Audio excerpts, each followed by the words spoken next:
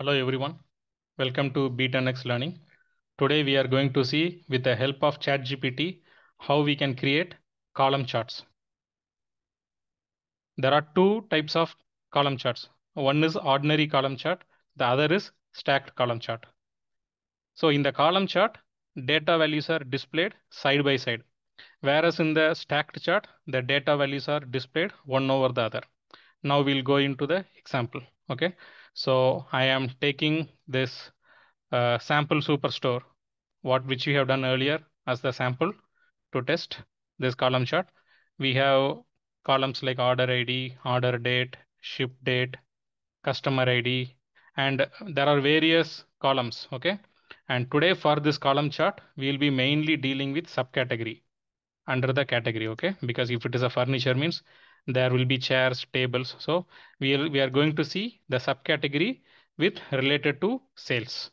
Okay, so this chat GPT is going to generate the column charts.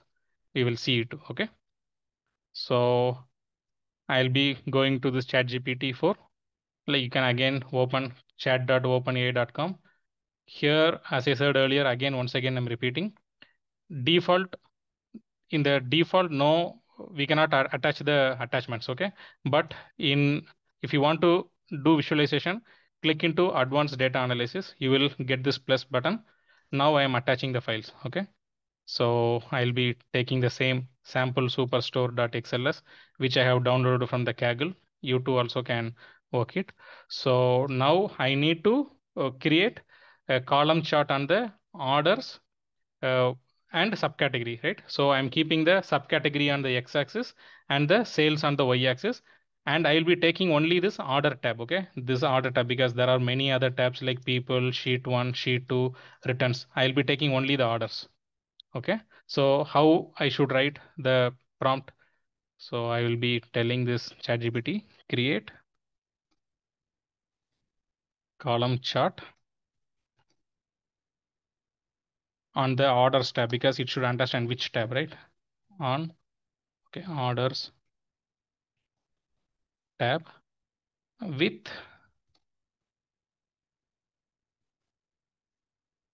subcategory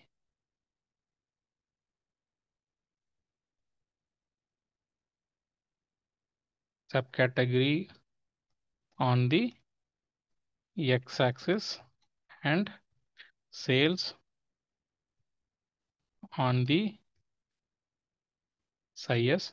And okay, so I'm just generating. Okay, just press enter, it will create the column chart. All right, I will start by loading the data from the orders tab in the sample superstore XLS. After examining the content, I will proceed to create the column chart as you have described. Okay, so it is first doing the initial preparation like pre-processing, those type of steps. Okay, it has finished the work. So this will be the code. Okay, still it is executing. That's what this prompt, we can see the 3 dots displaying, and these will be the values. Okay, and import pandas as PD. You can take this code and you can use it in your Jupyter notebook or Google Colab. Okay, the data set has been successfully loaded. Now we'll proceed to aggregate the sales for each category and then create the column chart with the subcategory on x-axis and the sales on the y-axis. Okay, so still it is generating. Okay, so finally we got the visualization column chart. So sales are there on the y-axis and subcategory on the x-axis. It has given the title also. It will be difficult for you to see. So I'm just taking this image and I'm placing it over here. I hope you can see sales by category, and it is displayed in the descending order default. Okay, it is means the phone sales is more and followed by chairs, storage, tables. So it is given in the descending order. Okay, so this is the beauty of ChatGPT. We are not doing any coding. It's giving all the code and all the result. So this makes the coder's life so easy, right? Because we may get a chance that we may need to change some or the other values, or we may need to get, instead of sales, I want to get into profit. At that time, instead of sales, I'll be putting profit, the same thing. Okay. So now let's enter into stacked chart. Okay. Uh, Now we'll do the same thing with stacked chart. Now you have seen the column chart. Now I'm going to execute for the stack chart. I will write create chart, the same on the orders tab.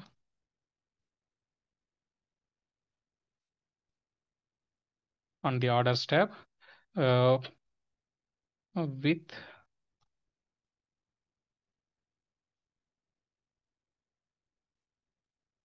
subcategory on the x-axis and sales on the y-axis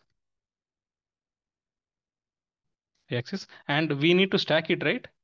I am telling stack based on the region. Okay, because why I'm telling stack means, see, this is the region is here, like west, central, east. As I said earlier, we are going to deal with subcategory and sales. Now for the stacked chart, we are using the region. Based on the region, it will give where the profit is more. Okay, so on the sales, I will write and stack by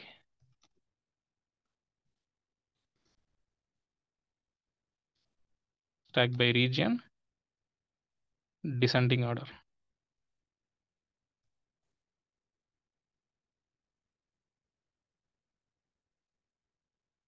Right, descending. Let's see.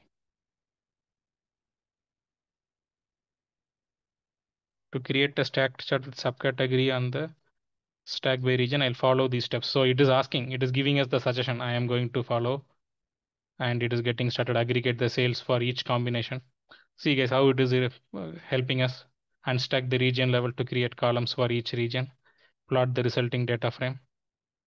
Let's see how it is generating.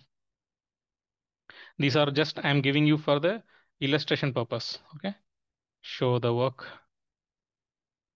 So see, since I have asked for descending, it has given descending.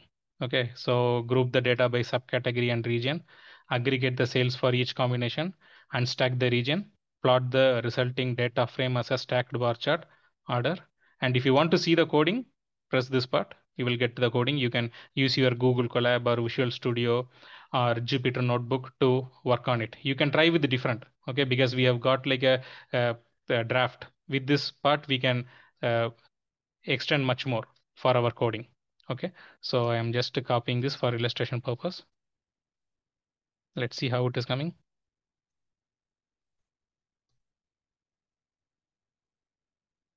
Okay. And so the stacked chart has come. See here it is giving west is for yellow color. Okay. So based on the west region, the subcategory and the sales remain the same. But based on the region it is giving. So from the west region, the sales profit were so and so. On green, that means on south, the sales were so and so for the fonts. Okay, the profit margin, those details we are getting. And similarly on the central, these are the areas where they got, and in for like fasteners label, the result was not that good. So I hope you liked this session, and really this is the wonderful tool. Okay, because especially as a data analyst or people who are in data field like data scientists, data engineers, these will really help them.